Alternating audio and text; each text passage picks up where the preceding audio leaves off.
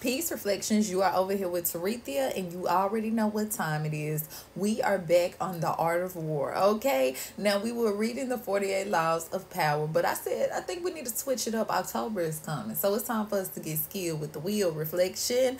Okay, all my magicians come to the forefront because we are talking about the art of war. Okay, now the art of war can be used throughout your everyday life, or it can be used in Do You Believe in Magic. Remember, this is a realm of endless possibilities. Speaking of endless possibilities, you got to know, reflection, there's more than one way to do anything. Don't never let a person tell you it's only one way to move. Don't ever let a person tell you it's only one way to solve a problem. Don't ever let a person tell you it's only one pathway to take to reach the top of their pyramid. Do you hear what I'm trying to say to you, reflection? Okay, so it's no different in Do You Believe in Magic? Okay, so how do we know though? How do I know, Tarethia, that is more than one way to do something? Well, think about it like this. There are only five musical notes, right?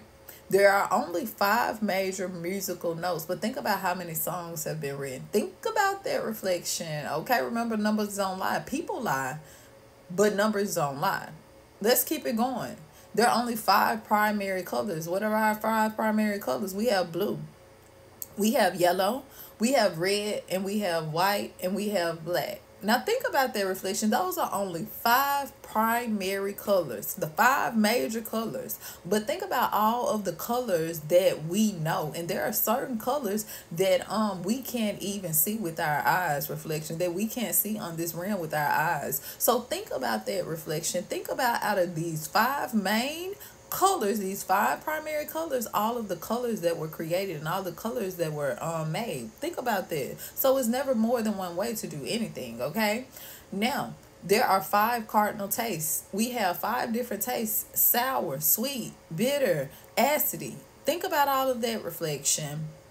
When you think about that, and you think about all of my food lovers out there are so many different ways to create certain dishes, reflection. Okay, there are so many different. Think about all my drinkers out there, or my wine drinkers out there. There are different types of wines. There are different types of mixed drinks. There are different types, but it's all made from five particular taste, reflection. Okay, have you ever tasted something and it was bittersweet? Okay, have you ever tasted something and it was sour but kind of sweet at the same time? Think about it like that, reflection. Have you ever seen some colors and you was like, it looked like it could be blue, but is it violet? Which one is it, reflection? Those colors were made out of primary colors. Those tastes that you are tasting was made from those five cardinal tastes. Those beautiful songs that you hear, reflection, whether it is a church song, whether it's hip hop, whether it's pop, whether it's rock, reflection, it all comes from these five main musical notes. So never think it's one way to get something done. And you have to know that in the art of war. We're still talking about the art of war over here. Okay, reflection. Now, there are two types of methods in the art of war. Okay, you have direct and you have indirect. You have up close and personal, and you have in the background. Hey, listen, who said it was me? No face, no case. Okay, reflection. But at the same time, it's different ways to go about being direct. It's different ways to go about being indirect. We're going to talk about that more throughout the art of war, but we're just going through the threshold right now, reflection. Okay, now you have to know which direction is best to take for certain situations. Okay, is this me being direct, me being up close and personal, me letting them know who I am, reflection, letting them know my game plan? Is this direct approach the best approach for this situation?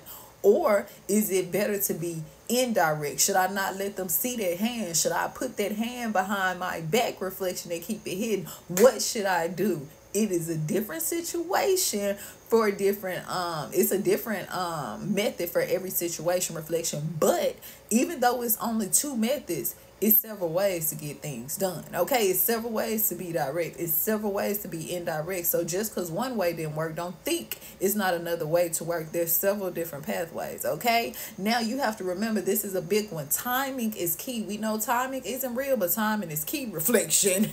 Now, what do I mean when I say timing is key? You don't want to wait too long to act, and you don't want to go too soon. You don't want to act too soon without having all the information that you need, and you don't want to wait too late and let the moment pass. Reflection, okay? Think about it. Think about it like that. Think about sharpshooters and different things like that. Reflection is not they have to measure the wind. They have to measure its timing with everything. Reflection, a second off could cause that aim to be a hit or a miss. So timing is key, all right? And it's no different with do you believe in magic. Timing is key. You got to know when to get those herbs together, baby, and when to, you get what I'm saying, baby. I'm gonna let you build your karma up just a little bit more, because when I hit, I don't want them to say I'm over here fucking with universal laws. Okay, reflection. We talking about the art of war over here. We talking about do you believe in magic. That's what we're talking about. Reflection, okay? Now you need to be very prompt in your decisions. Be very prompt. Reflection. Remember, timing is key. Sometimes you don't have time to sit there and think about it. Remember, sometimes the person that moved the slowest, reflection, sometimes it can be a life or death situation, okay? The person that moved the slowest, reflection, shit, that could cause your whole spell work to be thrown off. Reflection, just think about it. Remember, intentions is the first ingredient within spell work, but at the same time, reflection, intentions and timing, they kind of go together. You need to be very precise with your timing, all right? So with that being said, you don't want to do something that should be done under a full moon, under a new moon. Shit, we releasing it, we not calling in new energy. You got to know, reflection, okay? So be prompt in your decisions, and all of this goes with the next one. Stay prepared. If you stay prepared, you don't got to get prepared. If you keep your herbs, your incense, your candles and all that shit, your oils, reflection, if you keep you a good stash of it, I ain't telling you get a whole lot, but if you keep you some on handy, even when you up sometime, even when you feel like I'm not being psychic attacked, I don't have any enemies, you always got somebody in the room. It's always a hater in the room, whether you recognize them or not.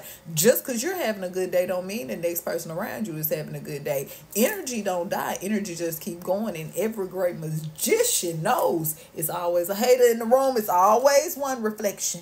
It's always one, whether they outside the room or inside the room peeking in the window, they're there. You got to know that. So stay prepared so you don't have to get prepared, okay? Don't have your guards down. So always move in silence. Why is this? This is key right here. Every master magician know how to move in silence, because when you get to speaking out what you're going to do, when you get to speaking about all the things that you do want and all the things that you're manifesting, and reflection, didn't I just tell you it's a hater in every room? It's a hater in every room. They want to sit on your throne, baby. They want to take over the whole kingdom.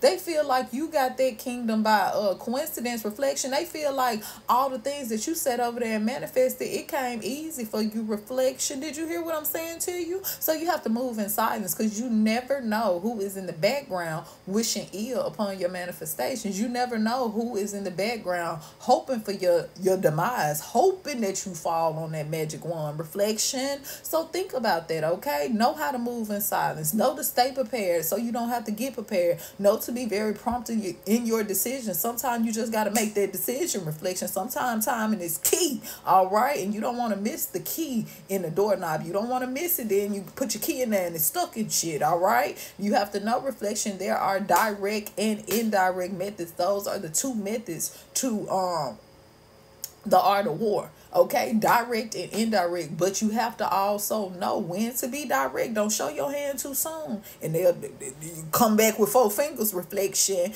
and you have to know when to be indirect as well. All right, and remember, we are talking about do you believe in magic, but this rule can be applied throughout your everyday life. There's not only one way to do something throughout life. There's not only one way to get something done. When one door closes on you, go open another one. Reflection. Don't wait for them to show you where the door is. Go find it yourself, okay? Because this is your movie. When you leave, reflection, the whole movie is over. Until next time, Ashe.